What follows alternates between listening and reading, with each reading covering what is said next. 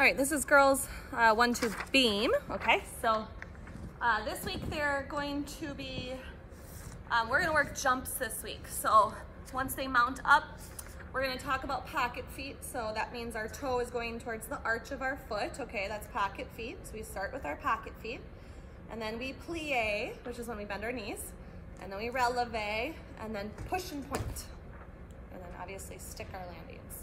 Okay, so really going through that with them about 5 times at the beginning.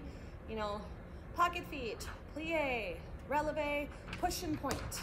Okay, really working our ankle strength. So that is the warm-up. I want you guys to call those out. So you're gonna be saying those words to the girls 5 times. So that's the warm-up. All right. Then the high beam, this one is going to be reviewing their mounts to getting up on the beam properly, and then they can work those jumps, the pocket feet, plie, releve, push. High beam number 2 is the evaluation beam, so you guys can evaluate over there. And then on the low beams, they can practice their shapes. So passes, releves, arabesques, pivot turns. They've all been getting better at their pivot turns. And make sure they're holding their shapes for 1 gymnastics count. So they're getting their balance, they're figuring out their muscle memory, etc.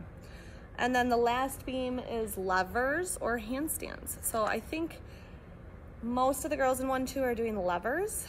Make sure they're lifting their back leg when they're doing this. That's like, we want their back leg to be lifting in their lever, all right? Maybe I should show you guys a lever because some of you guys are new, so I'll just show you quick. So we're gonna start in our lunge, all right? So big lunge, and then we go to a T, so we lift our back leg up, touch the beam and a lever, and then back up to lunge. Woo! Okay. So that's beam for girls 1-2.